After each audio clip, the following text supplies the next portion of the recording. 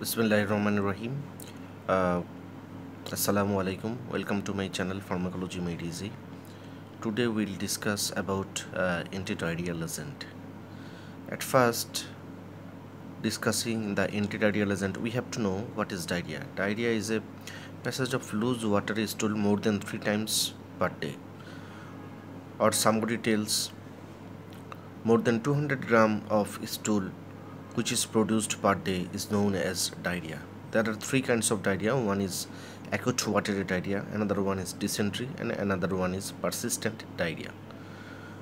Acute watery diarrhea is long lasting less than 14 days, and it may be occurs due to some infectious agent, and there is a severe dehydration occurs in acute watery diarrhea. In case of dysentery, there is a blood passing through the stool, and that may be the cause of different types of bacterial agent may cause the bloody diarrhea or dysentery. The persistent diarrhea is the diarrhea that occurs more than 14 days and which occurs due to IBS, inflammatory bowel disease, that is Crohn's disease, ulcerative colitis, etc. So now, what is the management plan of diarrhea? The management plan of diarrhea is non-specific therapy and specific therapy. In non-specific therapy, we used oral dehydration salt and some drugs we can use. That drugs are called the antidiarrheal agent. And the specific therapy is for the infectious diarrhea, that is the antibiotics are used as specific therapy.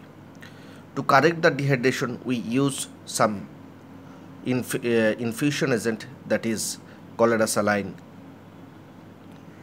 and also the correction of cause sometimes may be needed in case of management of diarrhea.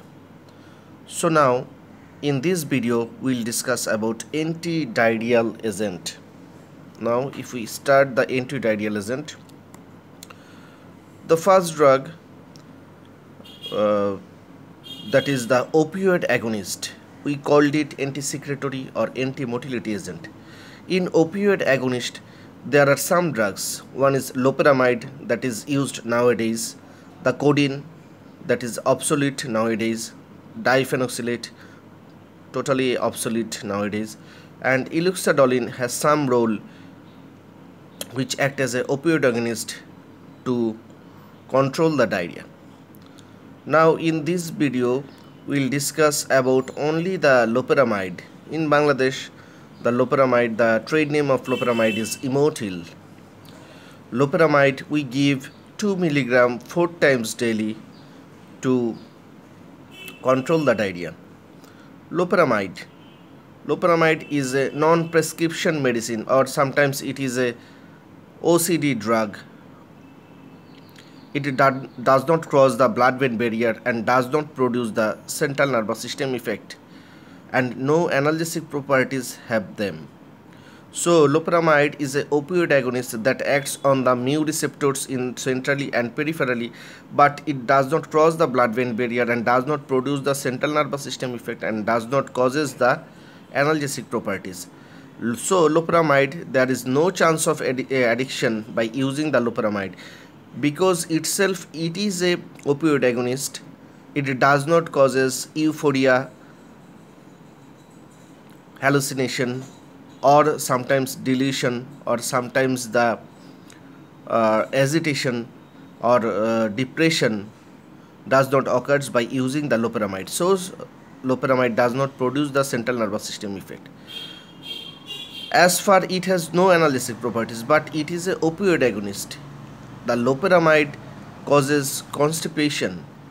The opioid agonist causes constipation. Here the constipating effect of the loperamide is used in diarrhea or in preventing the diarrhea.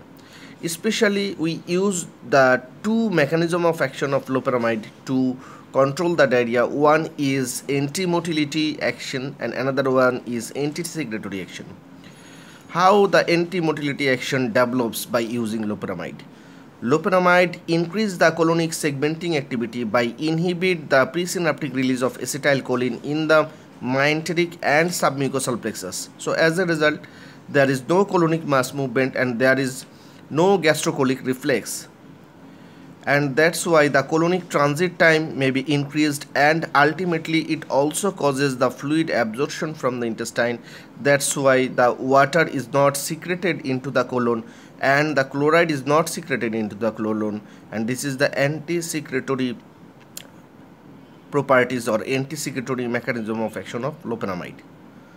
So loperamide has two actions, one is anti-motility and another one is anti-secretory. So loperamide, by producing its anti-motility action and also its anti-secretory action, it prevents the diarrhea. Mainly loperamide is used in traveler's diarrhea. We also used in acute watery profuse diarrhea, but it has some limitation, because loperamide, if we give it in infectious diarrhea, it may cause toxic megacolon.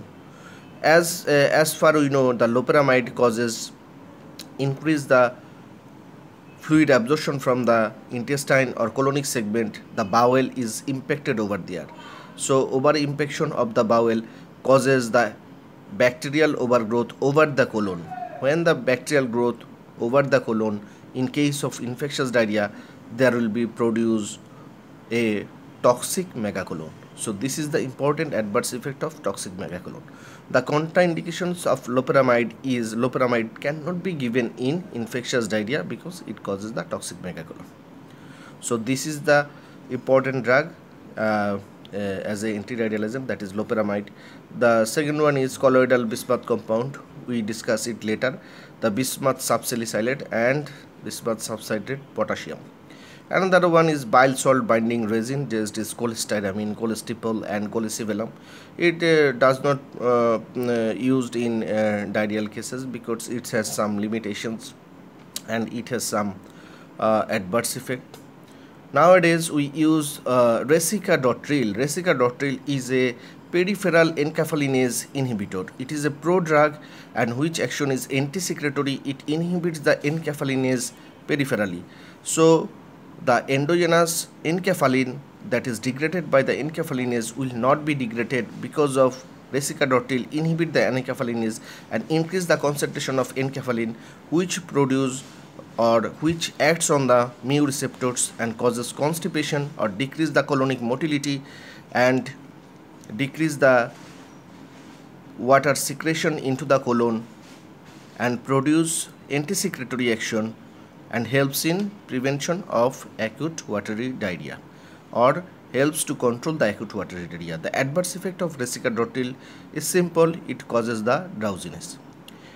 Another drug we used as antidiarrheal agent, that is Octotide. It is a somatostatin analog, and this somatostatin analog we can use it intravenously, subcutaneously or intramuscularly. When we use it intravenously, it half-life is 1.5 hours. When we use it subcutaneously, its half-life is 6 to 12 hours, and when we use it intramuscularly, its half-life is once monthly, and it is a long-acting. The action of Octotide to prevent the diarrhea, it inhibits the fluid secretion and inhibit the pancreatic secretion, and that's why there is an anti-secretory action of Octotide that prevents the or controlling the diarrhea. It has some adverse effect of Octotide. Octotide has much more adverse effect. It causes anorexia, nausea, flatulence, abdominal pain over the abdomen, and sometimes it causes hypothyroidism because it inhibits the anterior pituitary hormones. That's why hypothyroidism may occur, and that produce bradycardia and hypotension. And also Octotide produce sinus bradycardia. So these are the important drug used as antidiarrheal agent. But in next class we will discuss about colloidal bismuth compound and bile salt binding resin. So thank you all